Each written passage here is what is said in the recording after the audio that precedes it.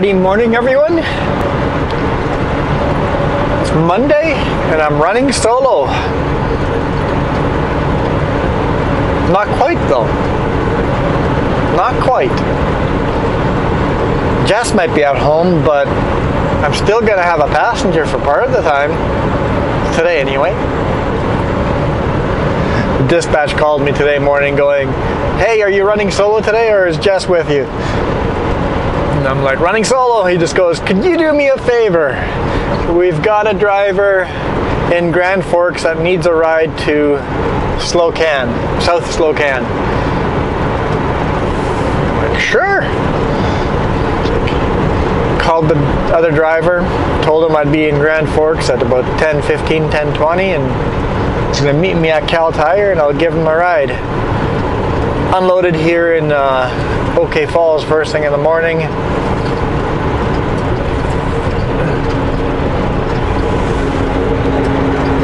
Not quite first thing in the morning. I arrived and there's another truck in front of me. When I called Friday, he said there could be 2 trucks in front of me, but it was only the one, so he said as soon as this first truck is unloaded to pull in. And just as I was about to pull in, here comes another truck, and he was so angry. Man, did he have a temper. He ripped the chipping guy a new one, telling him, "I thought you said there were no other trucks," and blah, blah, blah. It's like, well, when you called, there were no other trucks. But then I called Friday evening saying, "Hey, I'll be coming as well." So, but the chipper had told the other truck driver to be there at 6:30 in the morning if he wanted to be unloaded at 7. He showed up at 7:30 wanting to be unloaded immediately. I showed up 10 to 7 and I had to wait about 40 minutes to get unloaded. No biggie. If you are in this business and you are not willing to hurry up and wait, you're in the wrong business. I get frustrated every now and then too when you have to wait there for 2 or 3 hours, but it does happen. I might be frustrated. You still can't lose your temper, and it's like, if you're gonna do that, the chipper has the right to ban you from the property in a lot of places. I would recommend treating the chipper with a little more respect. They might not only just ban you, they might ban your company if it's bad enough. They've done that before.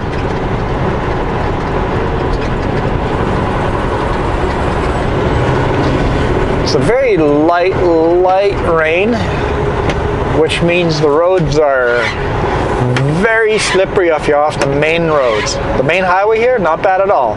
Nice road. But I drove to the side there too in OK Falls, up their little hill there, and I was just spinning the tires. It's like, you can do it, keep the momentum, keep the momentum. Just made it to the top without spinning out. It's just this ice rain, just this little bit of rain, and it's freezing on the road. So Anarchist and E-Holt and Paulson should be fun, and then Kootenai. So I'm doing 4 passes today? I'm doing 4 passes today. So yeah, I'm doing Anarchist, E-Holt, Paulson, and Kootenai Pass. I'm bypassing Bombay.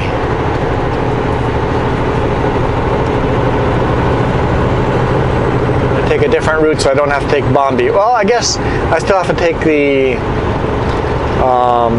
Apex Pass over there, south of Nelson. So it's really 5 passes, but the Apex Summit isn't too bad. Just like E-Holt isn't too bad. But Anarchist, Paulson, and Kootenai, especially Kootenai, might be slippery. I'll be doing that one later on in the day.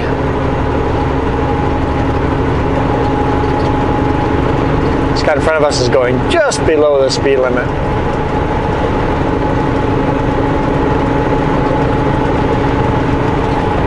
It was a great weekend. I was actually home all of Saturday and all of Sunday. That rarely happens because I was unloading in OK Falls and it's pretty cold outside and my bunk heat's not working properly. I figure I'll just leave today morning from home instead of Sunday evening.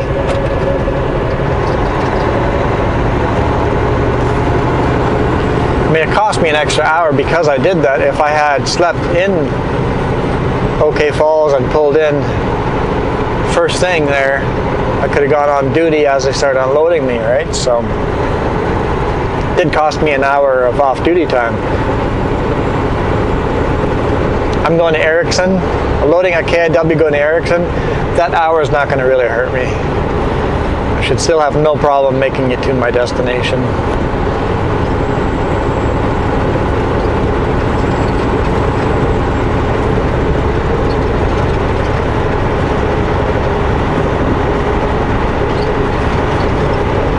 We're just pulling into Osoyoos. Kilometer. Turn left on Crow's Nest Highway. Crow's Nest Highway. I don't know why the Garmin cannot say Crow's Nest. How hard is that to pronounce?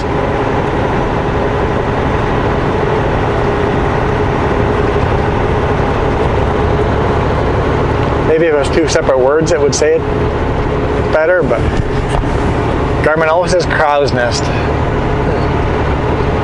So right now we're on 97 South and we're going to turn onto Highway 3 East here.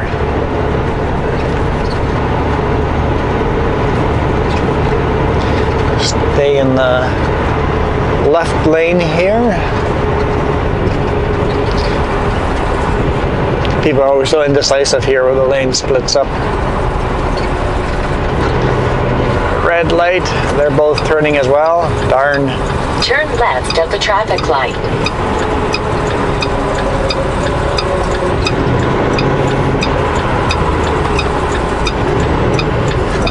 That's okay. Osoyoos is a passing lane. We'll see if he's faster or slower than me going up the hill.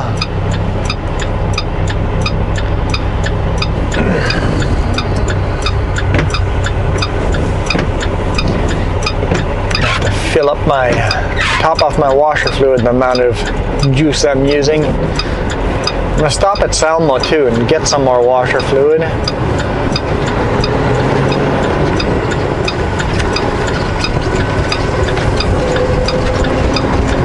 Might pick up some other supplies, like some air fittings, 1 kilometer. 2 straps. Turn right on Crow's Nest Highway. So washer fluid, air fittings, 2 straps, and maybe a pack of like 10 bungees. I use my bungees until they break. Been going through quite a bit, so quite a few have got dry rot.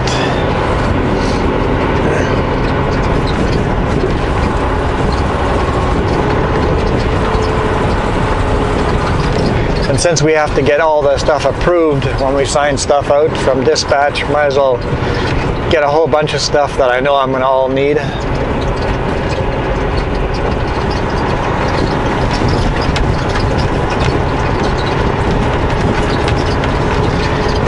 Carrying air fittings has been just so nice. Turn right on Crow's Nest Highway. 2 times in the last, month and a half? 2 times I would have been out of service. And I could just fix it on the side of the highway. Last time it took me 10 minutes to just cut the hose, put the air fitting on, and away I went. Instead of being out of service for 2 or 3 hours waiting for a tow truck, 10 minutes to fix it myself and go. Crow's Nest Highway.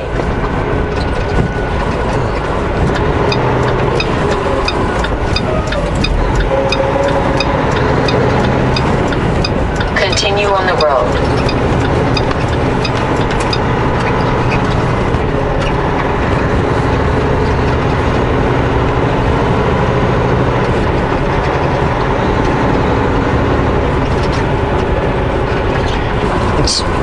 Sun's out, it's just really thick layer clouds, so I have a feeling we're going to be going through thick fog again as we get up the Anarchist here.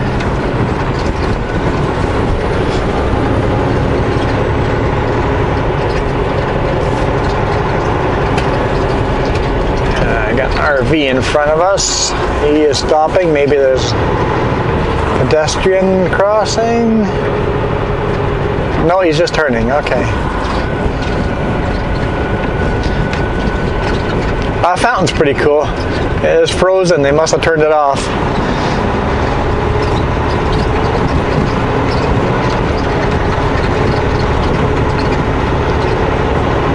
frozen fountain. It's quite the pile of ice underneath it. That's kind of neat.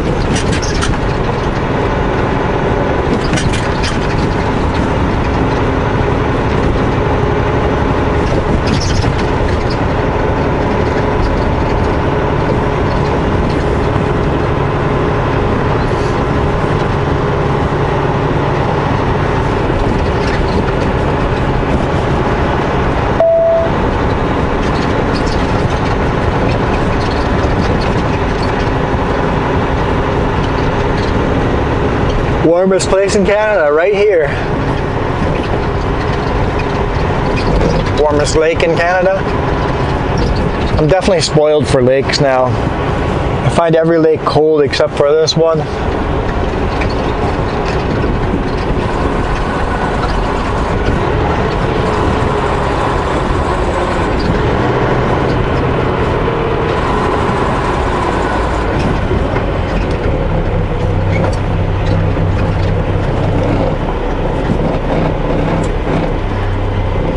Didn't have to come complete stop, still in 5th gear.